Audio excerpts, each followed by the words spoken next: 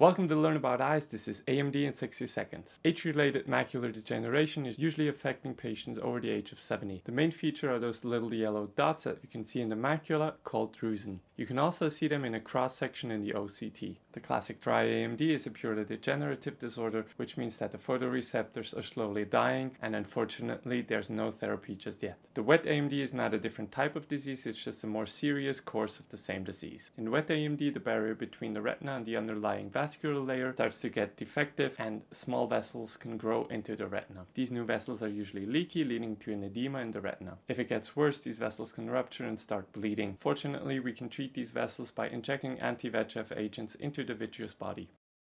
These injections have to be done on a regular basis so the vessels don't grow back. Treatment with injections stops the rapid decrease of vision. However, it does not stop the slow decrease of vision due to the degeneration. If you want to learn more about eyes, subscribe to the channel.